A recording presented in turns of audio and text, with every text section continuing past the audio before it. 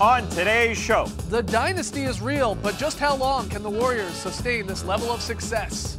in Crossfire, the guys debate how the finals will be remembered and where LeBron will end up this summer. And we'll revisit some of our favorite NBA Finals moments. It's Tuesday, June 12th. The starter starts now.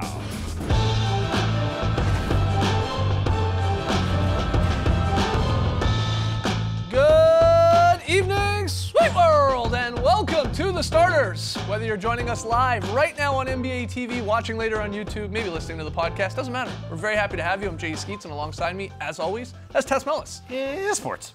To his right, the international man of mystery, taking it to the max, Lee Ellis. Lily. Lily, and last, certainly not least, over yonder, that is the bearded one, that's Trey Kirby. Hey-o! Hey, yo! TK, what's up tonight? Well, I'm here at the internet looking for your best tweets at #TheStarters. And guys, the Warriors championship parade was today, and it looks like they had a great time.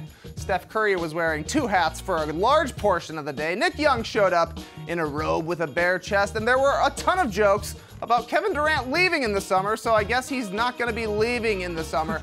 We will get into our favorite moments from the parade a little bit later, but for today's question, we're asking you to dig deep into your memory and let us know what you think is the best parade moment of all time. Growing up as a Bulls fan, back in the day, it was fun when they would have the Saturday Night Live super fans at the parades. The jokes didn't age super well, but it was fun in the 90s. Who could forget in 2002, Mark Madsen dancing to Shaq rapping at the O2 Lakers parade? Look at these moves, unforgettable. And of course in 2014, Greg Popovich was counting his rings on the Spurs floating parade after they knocked off the Heat in their finals. There's been a ton of great moments throughout the years. That's why we want to know your favorites. So hit us up on Twitter and let us know what you think is the best parade moment of all time. Send us your best tweets to #TheStarters. We'll hear from you a little bit later. All right, those were some good ones, but let's hear from you. Get your tweets in. Fun show tonight. We got Lee and Trey stepping into the crossfire to debate where LeBron is going to head this summer. I told you we're going to keep talking about it. And we're going to revisit some of the starters' best moments from the NBA Finals, these guys out on the road. But let's start with a little Is This News? Paperboy Trey is back. He's rounded up the NBA headlines, going to pitch them to us, and we'll determine whether or not they're actually newsworthy. Trey, our first one. Paperboy, all about them headlines, boy. First one is from Bleacher Report by way of a Lee Jenkins profile at Sports Illustrated. It reads, Draymond Green on the Warriors' success. I don't think the end is near. Is this news? I think it's news that Draymond Green is not coming out with a declarative statement. Draymond Green, usually pretty forceful. I don't think the end is near. Usually a Draymond would say, no, we're not done. Oh, interesting. So I think he knows how difficult it is. As they said, this was their toughest title run. And it's good that they're very cognizant of that fact going into next season.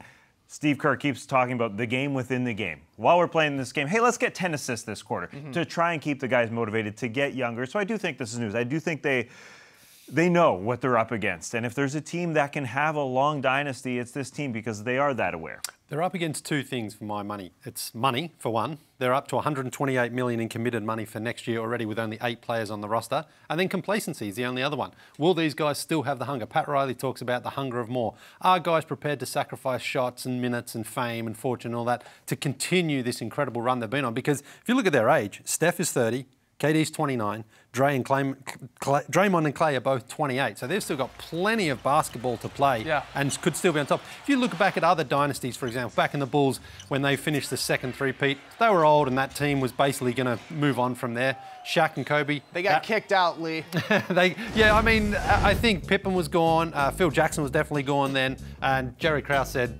we're changing things around. And if you look at the Lakers, their dynasty early in 2000s, Shaq and Kobe just hated each other. They had to move on from each other. And then if you look at Kobe in 9-10, him and Powell were probably just at the end of their careers a little bit as far as dominating the league, and then LeBron just decided to leave Miami in 2014. So dynasties do usually end at some point, but this case for the Warriors, they've still got their core in their primes, and they've still got plenty of basketball ahead of them. I don't think money's going to be an issue well, with for this this team. I don't believe it, because this team is already going into the repeater tax here. Yeah. I think this ownership, they are all in on paying whatever they got to pay to have a team that can compete for a championship. We already know Kevin Durant's very likely he's going to opt out and sign the max he can with the Warriors. You know, they were joking about it today at the parade. You got to assume he's going to be signing a 4-year, $160 million deal. We have possible extension eligibility with Clay and Draymond. don't see either of them taking that because they would leave a lot of money on the table. So you'll get to that later with Clay in 2019, Draymond even later. I just think this ownership, they're going to be paying top dollar. They're going into a new arena. They want rings after rings after rings. So I actually don't think it'll be money. I think it'll be more likely complacency, yes, if they lose to someone, but this idea of like just pride. If like, I want to be the man, so far so good. I mean, Curry and Durant are arguably maybe even getting better together. We saw it in the finals there and working together. But will Draymond at some point be like, I want to be the guy? Will Clay want to be the guy? Like that to me, at least in the foreseeable future, will be the only thing that really would shatter this team. I don't think it actually will be money. But I mean, you're talking about that repeater tax. I know. That could be getting up to hundreds of millions of dollars. I got it, but Even they're going into a new arena Yeah. where they're going to be, the tickets are going to go, they'll be through the roof. I mean, they're going to make a lot of that back is what I'm getting. I get that, but even billionaire owners don't just like to hand out hundreds of millions of dollars. I mean, if they do slip True. up for a year or two, that's when I think they're going to change things around. If they lose. If they lose, yeah. Or if My point is, just if not they winning. keep Yeah. winning ring after ring after ring, Yeah. they may continue to Yeah. pay for that. And the other point, I think Draymond, I think he could be fine as long as he's still making all NBA and all defense and all star teams. I don't think he would want to leave. And Clay, I can't see him leaving. I think he's more than happy playing sort of second, third fiddle on that team because he's got a perfect role. He just shoots three-pointers. Yeah. He still makes the all-star team and he's still going to make plenty of money. I don't think Clay is the sort of guy who's going to get to the point and says, I need to be 1A on a team and I want my own team. We know there was some adversity, though. I mean, they kept alluding to it. David West talked about it. We don't know what it was. Could it have been one of these guys, be it a Draymond, be it a KD? Could it have been one of them not happy with their role or the touches they were getting or the amount of respect they were getting across the league? I mean, that could have been it. I don't think we don't there's a know. chance. You don't think so? No, I think they're too cool. I have no idea what it was, but Yeah. it just seems like they're too cohesive for what? I could be wrong. Who could it be? Dre or Clay? I would guess mean, those Draymond. were the only I would two. guess Draymond if it was somebody. But who knows? He couldn't shoot. I mean, what role does he want on I'm that talking team? throughout the regular season that David West was alluding to. I think they have an incredible locker room. I have no idea what that problem was. All right, Trey, next headline. I think we're going to have our first modern four-peep. Anyways, our next headline is from USA Today. LeBron James says playing in the NBA with his son Bronny would be the greatest achievement of his life. Is this news? Wow. What do you think? Is this news? It's an interesting take on that because of what he's done for Cleveland and winning that championship 2 years ago. I think it's the most enjoyable moment of his career to sort of end it by playing with his son. I'm not sure it would be the greatest achievement though, but look, LeBron Jr. looks like he is on his way. I mean, he's a very good player already. He's showing he's got some skills, so there's a good chance he will make the league at some point. But will LeBron still be around at that point? Yeah, it's probably, 5, 6, 7 years? Yeah, five if maybe we get rid of the, you Yeah. got to be 19 to play in the NBA. 6 more likely, yeah, you're right, maybe 7. LeBron Jr.'s got to make the league too, so you're absolutely right. He's only 14. He's got to make the league. Well, I mean, that's the one part that Rich we're just Paul like, his agent? lock it. Yeah, it's possible. I have no idea, but hey, it's about family. Why can't this be his greatest NBA achievement? Sure. If he wins a championship with him, that would be his greatest achievement. Well, yeah. Yeah, but no, Count the no, rings with yeah, your son. exactly. No, I'm glad you brought that up. I mean, well, Gordie Howe, first one to do it, like one of the greatest hockey players of all time. He said one of my most incredible feats that I did was playing with my 2 sons. He played with 2 sons in the NHL in his final year with the Whalers. And then Ken Griffey Sr. played with Ken Griffey Jr., and he thought it was his sort of like coolest accomplishment. I'm talking about Ken Griffey Sr., just the idea of playing with his son on the same team, and Ken Griffey Sr. hitting a single, and then Ken Griffey Jr. coming up hitting a single. They're both on base at the same time. So I buy this idea of LeBron, like this would be a cool little thing to add to his legacy. I wonder if it plays into the idea of where's he going this summer, because if he wants to be that old, and wants to be there when his son comes in, again, 5 or 6 years, does that mean he wants to take a bit of a back seat? He doesn't want to play 82 games, I assume, in the regular season. Does that mean he goes, does he want, younger guys, hitch his ride to the sort of these young horses? Who's the number 1 and number 2 on the team? Is it LeBron Jr. the number 1 and LeBron the number 2? Yeah, well, I played with my dad, and I can say that I overtook him as the number 1. Wow! In a rec league in Australia, Yeah, you took we used over to play Dickie? in a men's league. Yeah, it's great. He Was started Dickie off- the man, and then you came in? You're Yeah, like, yeah. As he was a little bit older, of course. I was the young legs. So yeah, it was great. We won a championship together. oh, dude, you're identical then. You were the Lil Dicky before Lil Dicky. Final one, Trey. Oh boy. Final headline is from ESPN. You Hello, played with nerds! Steve Kerr, Yeah, Lee, I did. I played with my dad. We both got technicals in a church league. It was a great time. The headline: the Raptors are promoting assistant Nick Nurse to head coach is this news? Tell me about his dad. I don't know. I don't know much about his dad, but I know that Nick Nurse is very qualified for this position. We don't know a lot about him, but if you look at his resume, he's been in the G League, he's been an assistant coach for a long time. Yep.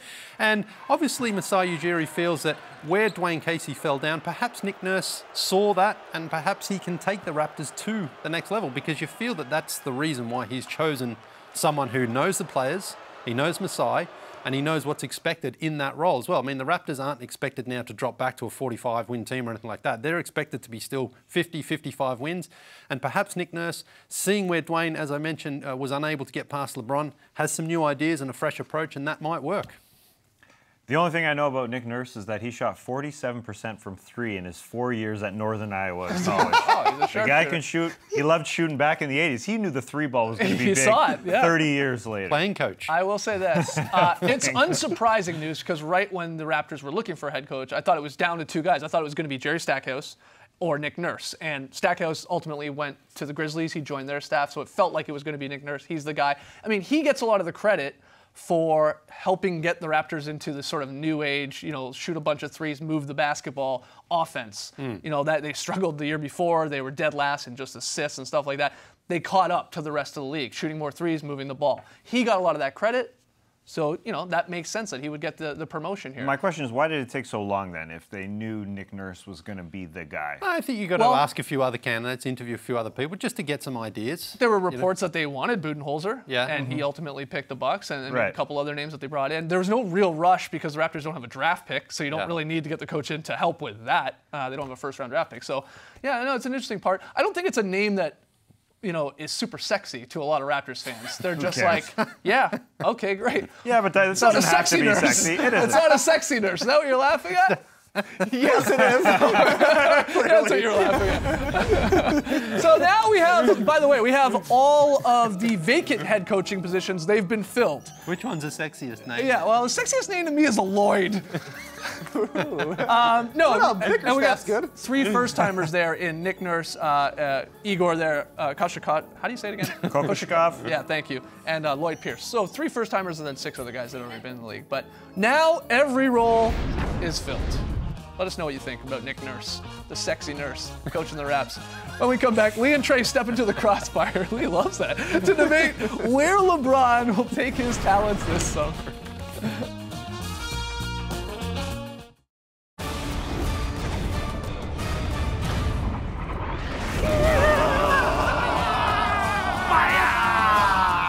Welcome to Crossfire. 3 rounds to determine who will be taking this belt home to their respective towns of Australia and Illinois this summer. Round number 1. Now, the finals are still fresh. We're talking injured hands and sweeps, but let's look into the crystal balls a little bit.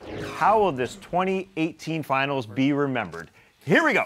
It was a bit of a snoozer, let's be honest here, but I think we're going to go back to Game 1 when J.R. Smith had a chance to be a hero, and instead he turned into a 0 here. He thought he was doing the right thing by running out the clock, giving the victory to his team, the Cavaliers, but unfortunately not. That is going to be the lasting memory we have of the 2018 finals. Yeah, I think Lee's right. We'll remember JR. We might remember LeBron's Game 1, maybe even his hand, and of course Kevin Durant was great, but really we're going to remember this as part of the Warriors dynasty. Think back to the early 2000s Lakers. Nobody knows anything that happened in the 2002 finals. Todd McCullough was supposedly there, but that was the last sweep for the Lakers, and it was just such an underwhelming series that it became anonymous. The Warriors already have 3 titles. They could easily add a couple more. This is going to be a piece of the dynasty, I think.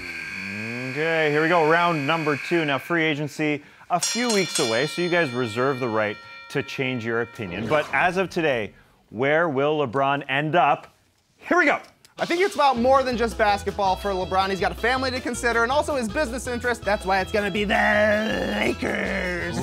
He's got a big basketball spotlight out there. Obviously, it's one of the premier franchises in the league. A whole bunch of young guys who he could either develop or more likely ship out to make more room. There's already 2 max contract spots open. A 3rd one could be easily open. We're seeing LeBron. That's in LA there. I think he's got to stay in the Eastern Conference because he knows he gets straight back to the finals if he does that. I think the best team for him to go for in that case is the Philadelphia 76ers. You talk about cap space. They've got enough to sign him. They've got 2 young stars. He's got a bit of a Shaq to Miami vibe, if you ask me. As LeBron's getting towards the twilight of his career, he's still got 2 young stars who can carry him through the regular season. Then come playoff time, it's LeBron, baby.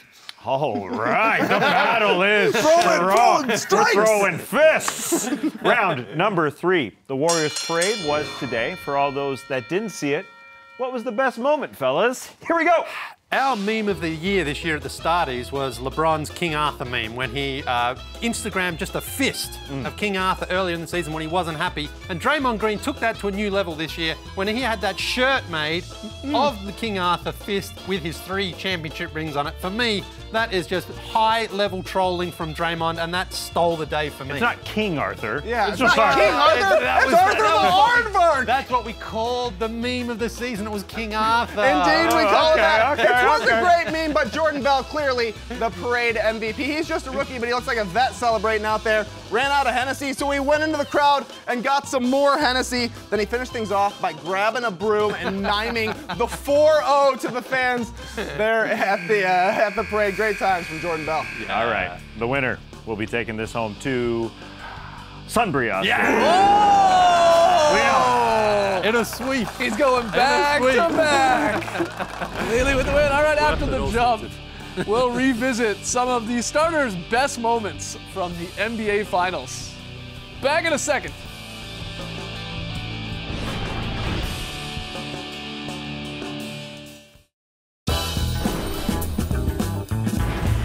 Welcome back to the starters. Every year we send out the boys on the road to cover the finals, and every year, like clockwork, they send back some amazing stuff. So with that said, let's revisit some of these starters' best moments from the NBA Finals. We are here for Cavs Warriors Part 4, and nobody knows what to call this series. So I'm here with my good friend James. James, what are we going to call this? The 4th installment of this series. I mean, we can only have hope that a new outcome happens, so perhaps a new hope. Very artistic here, this one, Lee. You know, how'd you get this shot? How'd this one come about? Yeah, well, you know how it goes. Like, you always take a lot of photos. Oh, that's how. Oh, I see. This is the 4th time in a row we've seen Cavs Warriors. So what do we call this series?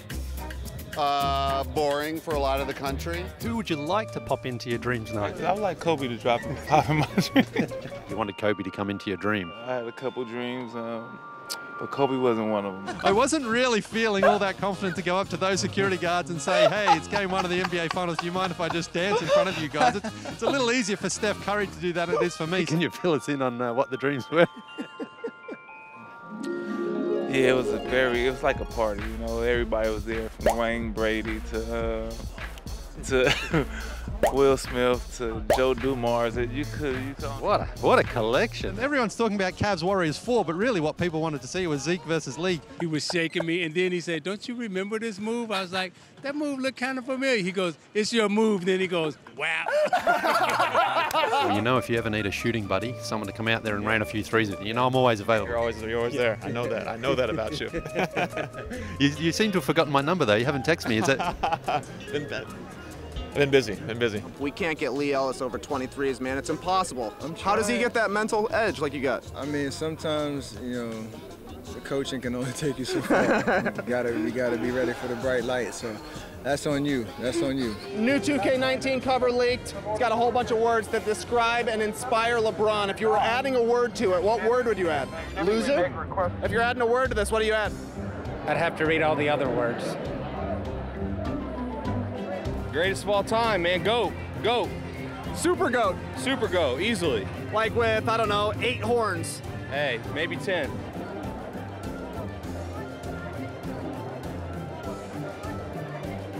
They pretty well covered it. Shout out to the starters, whoever you are. I'm the starters. He's the starter. Part of it. Shout out to the starters. I love you guys. What is the next big trend that we should be looking for?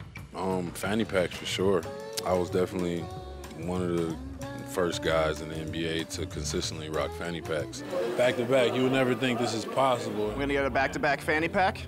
I need to make a back to back. Y'all make sure y'all go to JavelMcGee.com/shop. Get my fanny packs and headbands. 3 titles in 4 years. Another dynasty for you. How's it feel? Pulls up. NBA champ. How's it feel, man? Oh, you know, just swag champ, baby. That's all. No more swaggy feet. Swag champ. Are you running out of room to keep your rings? I got 2 more digits to work on. So. Yeah. All right, let's fill it up then. Let's fill it up. Let's do it. All right, great job, guys. One more break. When we return, the celebration continues. Not going anywhere.